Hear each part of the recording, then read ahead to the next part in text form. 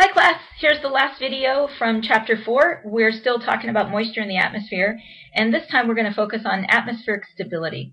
And what we're talking about with stability of air masses is, are those air masses rising, or are they tending to stay in the same position or tending to sink?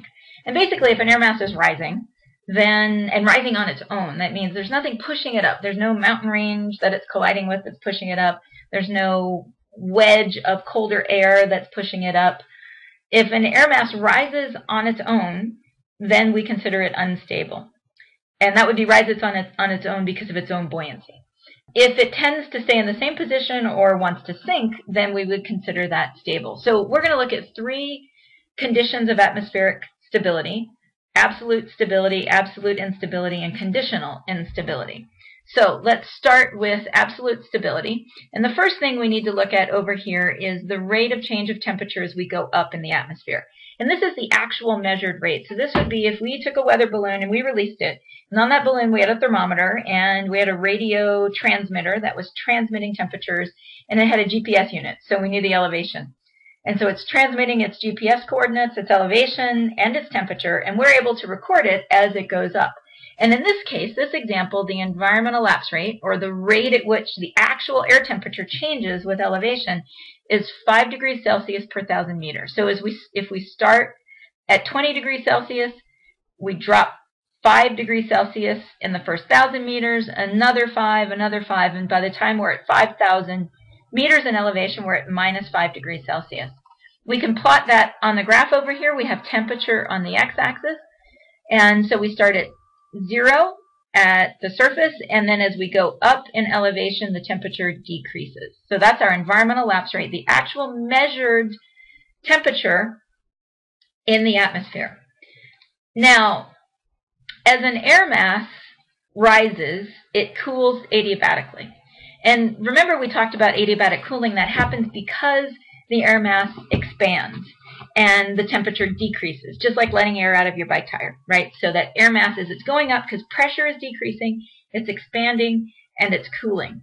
And the rate at which unsaturated air, that's dry air, rises and cools is what we call the dry adiabatic rate. And that cools at a rate of 10 degrees Celsius per 1,000 meters. So notice over here, it's a steeper change in temperature with elevation than the environmental lapse rate. So the air is remaining cooler as it rises than the environmental lapse rate. So that means, cooler air is more dense than warmer air, so that air would actually want to sink. In this example, we have a wedge of cold air that's pushing that air up. So our air that's rising is colder than the surrounding air, and so it's stable. And so that's the key thing I want you guys to remember about stability, is really it's the temperature of the bubble of air that we're imagining rising compared with the temperature of the surrounding air that's going to determine its stability. If that air is cooler, then it's going to want to sink, and if the rising bubble of air is warmer, it's going to want to rise. So in this case, it wants to sink, so that's stable. So our rising air, in this case right here, it's 0 degrees Celsius because it's been cooling at a rate of 10 degrees Celsius per 1,000 meters. It's risen 2,000 meters, so it's cooled from 20 to 0. And it's actually 10 degrees cooler than the surrounding air. So that air mass, if we didn't have this cold air wedge here, would want to sink. But because we have this cold, dense air underneath it, it's pushing it up. And this is something we have fronts converge, and we're going to talk a lot more about fronts in a later chapter. Okay, so once that air mass hits that condensation level, remember the condensation level is where it reaches its saturation vapor pressure, its dew point temperature, then it rises at a different rate called the wet adiabatic rate. The wet adiabatic rate is a slower rate than the dry rate because of the presence of water vapor, and it ranges from 5 to 9 degrees Celsius. So in this case now, the wet adiabatic rate is 6 degrees Celsius per 1,000 meters. And the key thing is that the rising air mass, which is illustrated in this graph by the red line when it's dry and the blue line when it's moist, the rising air mass is always cooler than the surrounding air, which is illustrated by the purple line. And so that indicates atmospheric stability, absolute stability, because that rising air mass is being forced up, and if it weren't being forced up, it would sink. Okay? So let's look at our condition, and that is absolute instability. So again, here's our actual environmental lapse rate, and this time our environmental lapse rate is higher. It's 12 degrees Celsius per 1,000 meters. That means the air is cooling really rapidly as we go up. And now we'll look at our rising air mass, rising at the dry adiabatic rate and then the wet adiabatic rate, which are both lower rates than the environmental lapse rate. And so what happens now is, notice the temperatures here. So at 2,000 meters, our rising air mass is warmer than the surrounding atmosphere. And that's the same all the way up. So by the time we're up at 4,000 meters, our rising air mass is 8 degrees Celsius, and the surrounding air is minus 8 degrees Celsius. So if the air is warmer than the environment, then the tendency is going to be for that air to rise because it's less dense than the surrounding air. So this is an unstable condition, right? Because the air is going to rise on its own due to its own buoyancy, its own lower density than the surrounding air. It doesn't need anything to push it up.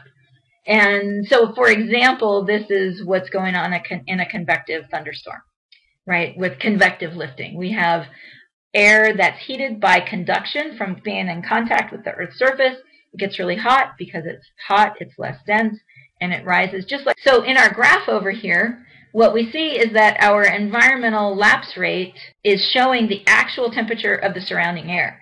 And those temperatures are lower than the rising air mass. So the rising air mass is here in red and then in blue, and the surrounding atmosphere is in purple. And so our rising air mass is warmer than the surrounding air, and so it's unstable, and so it's going to go up. Okay, so a little bit trickier one is what we call conditional stability, and this is actually the most common type of atmospheric stability. This happens when the moist air has an environmental lapse rate between the dry and wet adiabatic rates. So what we have going on down here, our air mass is stable, because if it weren't being pushed up, it would fall. Then it gets to a point where it's actually warmer than the surrounding air, and then it is unstable. And so, and doesn't need to be lifted up. So if we look at the graphs, so that environmental lapse rate is actually a rate that's between the wet rate and the dry rate. So in this case, our environmental lapse rate is 9 degrees Celsius, our dry rate is 10, our wet rate is 6. And so 9 is between 6 and 10, and so we call this conditional instability, and this is also very common. Now, instability is typically what's going to create some storms. That's what's going to create our more extreme weather. When we have stable conditions, we aren't going to see, you can get precipitation, but it's not going to be the kind of precipitation that you get when you have instability.